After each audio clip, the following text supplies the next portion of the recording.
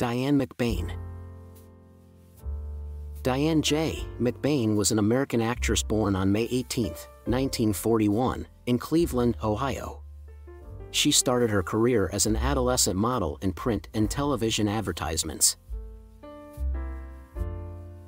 McBain was discovered by a Warner Brothers talent scout during her senior year in high school while she was performing in a Los Angeles play. She made her television acting debut in 2 episodes of Maverick in 1959. McBain gained notice for her role in the film Ice Palace, 1960, alongside Richard Burton and Robert Ryan. Her breakout television role was in the series Surfside 6, 1960–62, where she played an adventurous socialite. In addition to television, McBain appeared in several films during the early 1960s, including Parish, 1961, and Claudel English, 1961. She was known for portraying roles typically as a spoilt rich girl during her time at Warner Brothers. McBain guest starred in various TV series after leaving Warner Brothers, including Batman, The Wild Wild West, and The Man from U.N.C.L.E.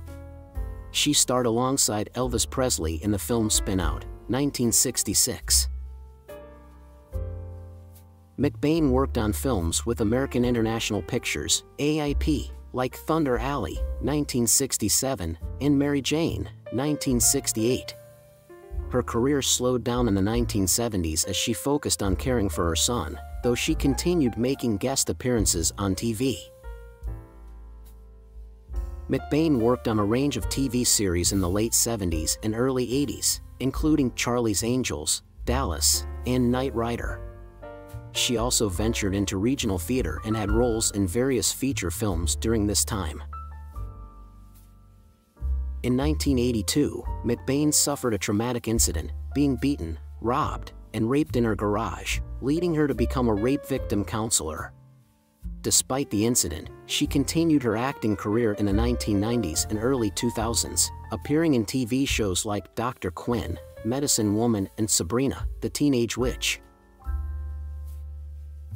McBain sought financing for her screenplay, The Spilling Moon, focusing on the first woman to trek along the Colorado River through the Grand Canyon.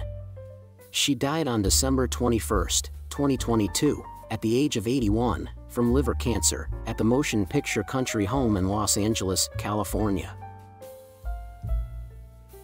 McBain experienced a period of low visibility in the late 1960s before making a comeback in films like Thunder Alley, 1967.